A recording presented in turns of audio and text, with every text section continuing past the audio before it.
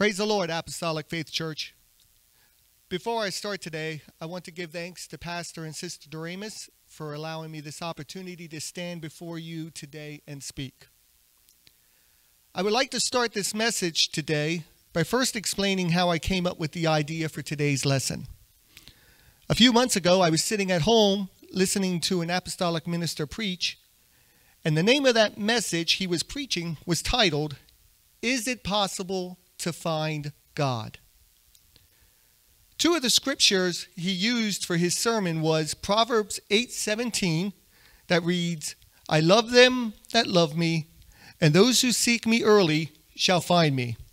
And Jeremiah 29:13, "And ye shall seek me and find me when you search for me with all your heart." The conclusion of his message showed that it was indeed possible to find God, and that all it took was the mention of his name. Because God is not some make-believe person that we pray to, or as some people claimed, a God of the past.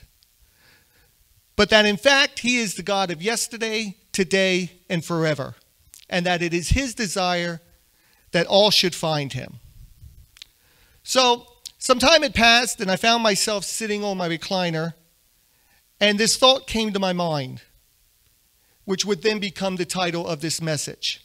And that is, if it is possible to find God, then is it possible to miss God? And that is what I would like to speak on today for just a few minutes. Is it possible to miss God?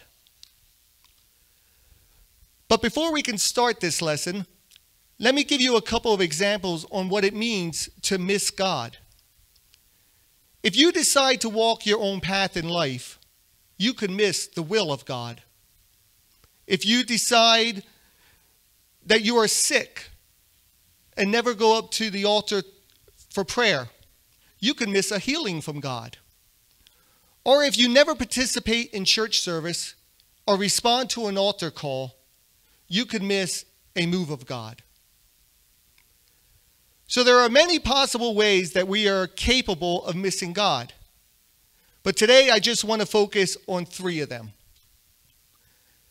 The first way it is possible to miss God is by not making church a priority. You see, there was a time in America when the church was the focal point of the community. And families back then made it a priority to be in church. Unfortunately for today, that is no longer the case. Filth and perversion has filled our airwaves and televisions, while subjects that are contrary to the Bible are taught in public schools. We have even come to a time which statistics show that a majority of people who claim to be Christians feel it is only necessary to go to church around once a month. They believe that going to the house of God weekly just isn't necessary. But that's why he tells us in Hebrews 10:25 not to forsake the assembling of ourselves together, as is the manner of some, but exhorting one another, and so much more as you see the day approaching. We need to understand that going to church is essential, because that is where God's people hear God's word. And yes, reading and studying your Bible at home is a good thing, but sitting under a pastor who has been called by God is necessary to any person's spiritual growth. Also, going to church ensures us that we never have to walk this journey alone, for we now belong to a church family. And a church family comforts one another. A church family loves one another. We sing together. We worship together. We pray together. And when God answers our prayers, we rejoice together. But even knowing all of this, there will still be some who will choose not to make church a priority in their lives. Some will claim that they don't go to church because it's full of hypocrites. Well, where else would you want them to go? At least in church, there's a chance that God can change them. I have even had friends that tell me they plan on going to a church, but they just haven't found the perfect one yet. Well, newsflash. There is no perfect church this side of heaven. And even by chance, if you thought you found one, the moment you walked in, it would be imperfect. Because the Bible says that all have sinned and fall short of the glory of God. So let's stop making excuses and start making church a priority. Let's stop missing God and start finding him.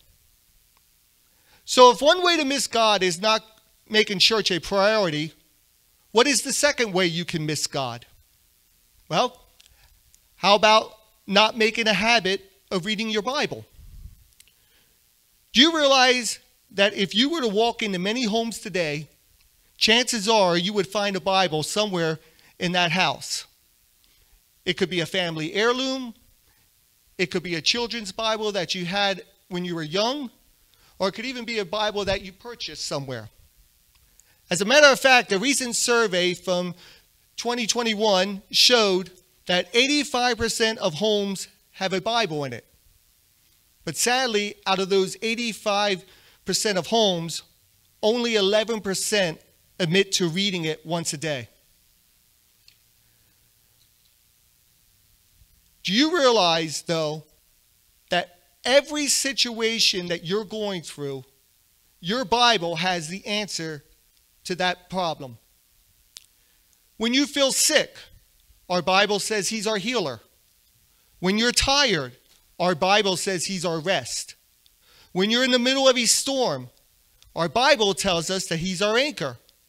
When you feel weak, our Bible says he is our strength.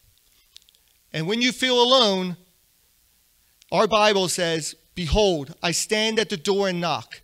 If any man hear my voice and open up the door, I will come into him and will sup with him, and he with me." Reading the Bible every day is not only important, but necessary in a Christian's relationship with God. It could be the key to finding God or missing God. And I don't want to miss him.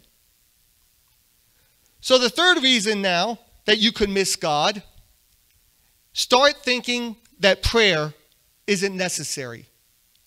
And that prayer is just a burden instead of an asset and a joy. And fail to realize that it's something that can relieve every burden and fear. It is important that every person should have a time and a place each day for prayer. It doesn't matter what time you choose, God's schedule is always open, and he's ready and waiting to hear from you. But for a lot of us, we fail to keep that appointment with him. We tell ourselves, "I'm just too busy," or "I can't pray tonight, it's family night." There is no greater thing you could do as a parent than pray with your children. Failing to show them the importance of prayer as they mature could cause them to miss God also. Then there are those who may ask, what can prayer really do? Well, I'll tell you. Prayer can open prison doors. Prayer can save entire cities. Prayer can bring rain in the time of drought. Prayer can keep one cool in the fiery furnace. Prayer can close the mouth of lions. Prayer can open up the deaf ears and cause the lame to walk. People need to hear what the power of prayer can do. I am here today because of the power of prayer. As a very young child, I was diagnosed with leukemia. The doctors told my parents there was nothing more they could do. But Jesus said, "I've come to heal all disease." And that night, as my mom held me, my dad made his way to the church and up to the altar. There he began to pray. He asked God for two things: to heal his son of leukemia and assurance of that healing. He told God, "I am not leaving this altar until I know my son has been healed." And he prayed that assurance, and as he prayed, that assurance of a healing came. And at that moment, he knew everything was going to be okay. And because there is power in prayer, I am here today alive. When the doctor says it's impossible, there's no way. Church, with the power of prayer, God can turn the possible into possible. There's no benefit in our life to missing God and what he wants to do for us. That's why we must never underestimate the priority of going to church. We must never underestimate the importance of reading God's word daily. And we must never underestimate what having a daily prayer life can accomplish through God. Thank you very much.